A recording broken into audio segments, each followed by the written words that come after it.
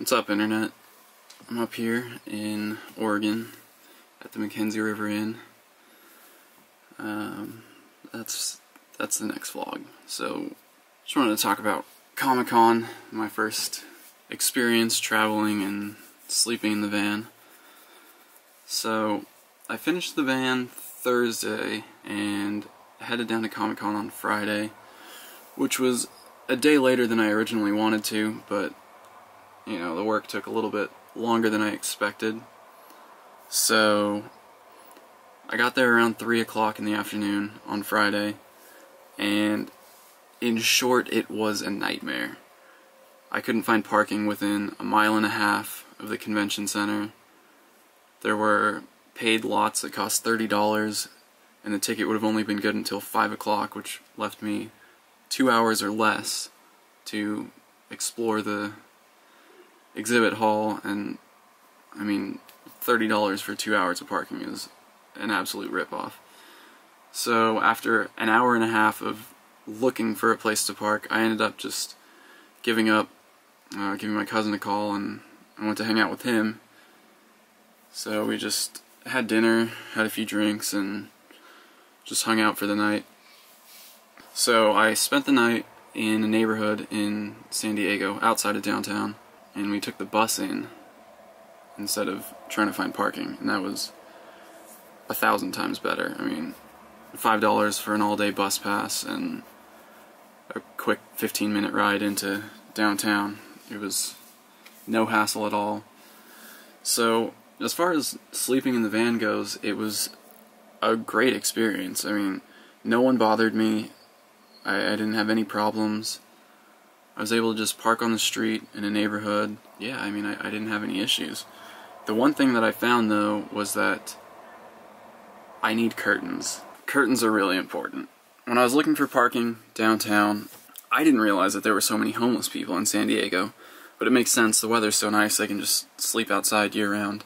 But there were a few spots, like street parking spots, open, but the streets were lined with tents where people were just living there. So I didn't feel comfortable leaving my van parked there with all of my belongings inside of it, especially when I don't have curtains up yet.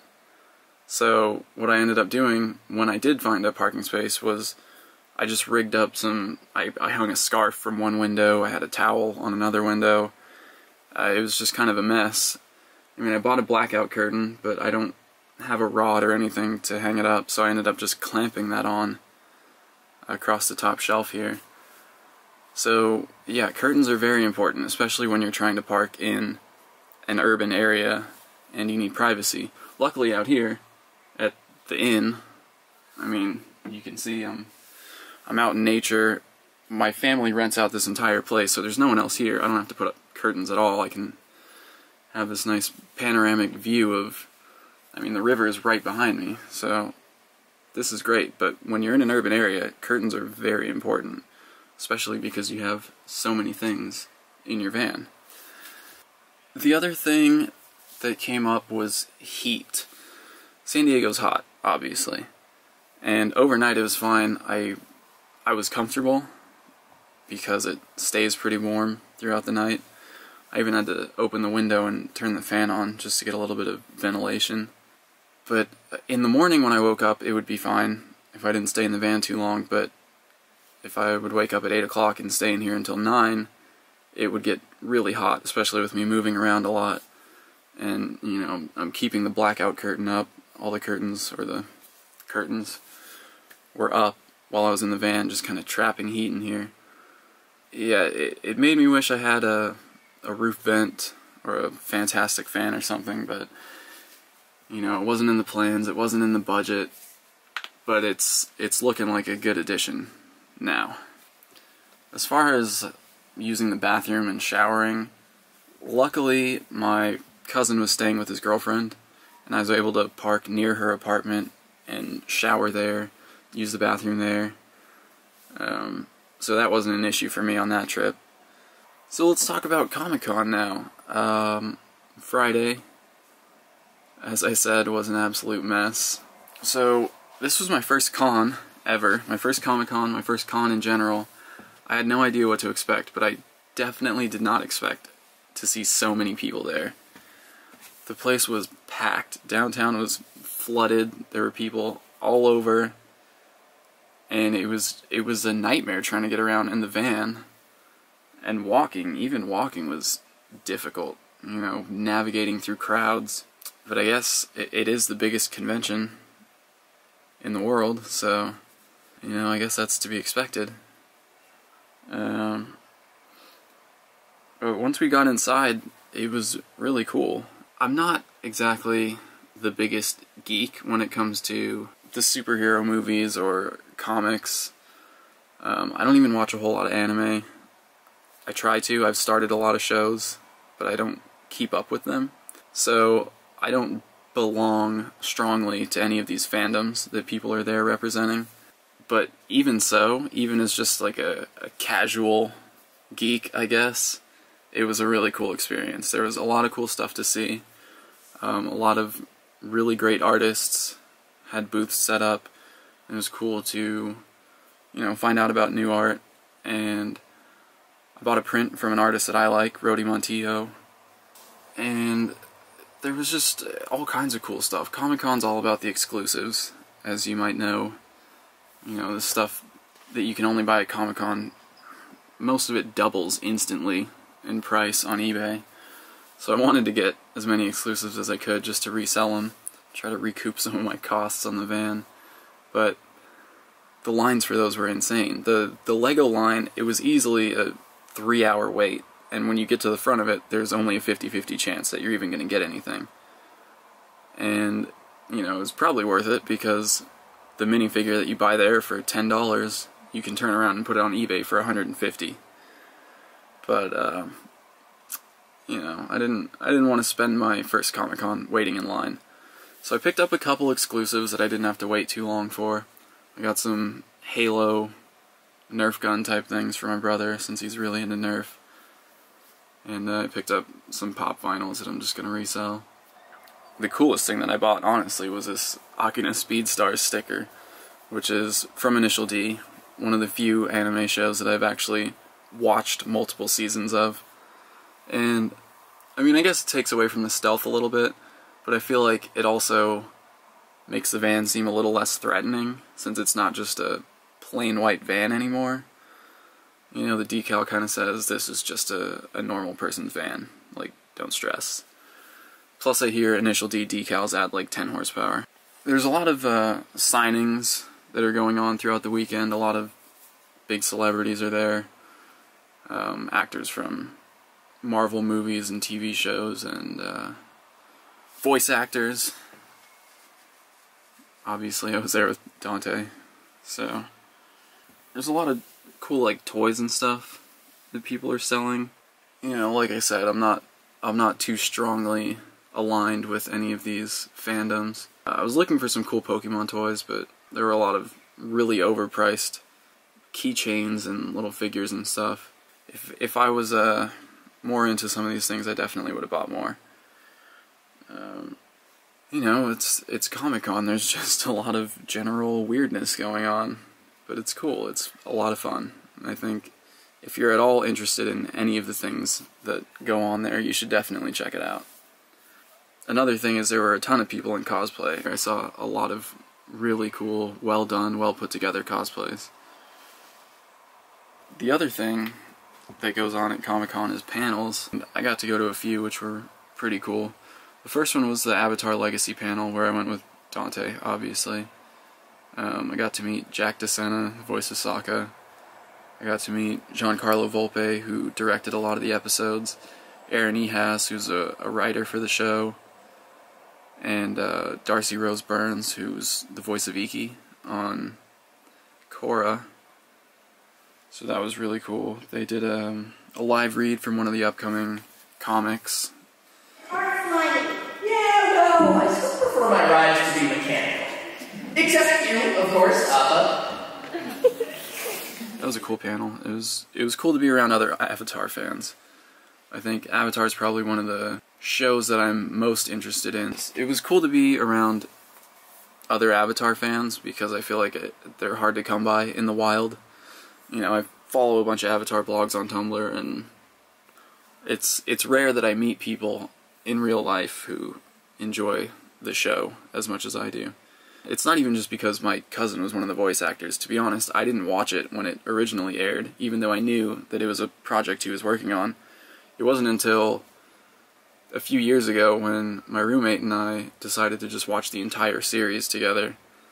So we would spend hours a day just sitting in my room watching the show, and I got really hooked on it. If you haven't watched it, I recommend you check it out. It's not just for kids. There's a lot of really good wisdom to be gained from the show. So that's my little plug for Avatar there. Another panel that Jared and I went to be honest, it was just because we were tired of standing and walking around the exhibit hall. We decided to pick a panel just so we could sit down in the seats. So we ended up going to a live illustration panel by Park Jung-gi, who's a Korean artist. And I wasn't familiar with his work beforehand, but I'm definitely interested in it now. So basically what he did was he asked, "What do you guys want me to draw?" And a bunch of people yelled zombies. I guess that's one of the things that he's known for. So he just started drawing, and it was really cool to watch this piece of art take shape. You know, he had no guidelines, he had no sketch from pencil, he just put this all out straight from his head, and it was really cool to watch that come together. And the entire time he was taking questions, and a lot of people asked about his creative process, which was really interesting and really inspiring. And actually it kind of reminded me of David Cho, who's also a Korean artist, Korean American. But there were a lot of similarities in that they both said that from a young age they believed that they were the best artist, because David Cho, because his mom would tell him, "You're the best artist in the world," and that really got into his head. And Park Jung-gi, because he could see that he was better than all the other kids in his classes growing up. So I thought that was interesting. And then the other thing was that they both enjoy drawing graphic, perverted material. Park Jung-gi said for warm-up and for inspiration, he just watches porn and draws perverted things.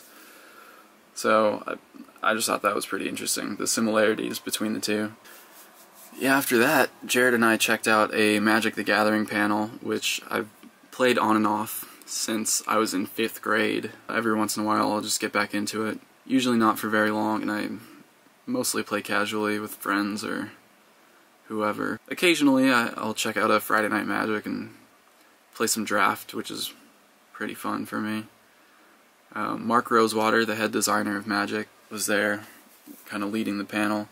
So I was hoping they would talk more about the design process, but it wasn't that type of panel, I guess. They were talking more about their future plans for Magic and what's changing, and you know, but that was still interesting. It was cool to hear about the story behind Magic. They're trying to bring that more to the foreground. I've enjoyed reading Magic novels in the past, so that was cool. It was cool to see some of the faces behind the game that I have enjoyed playing for so long.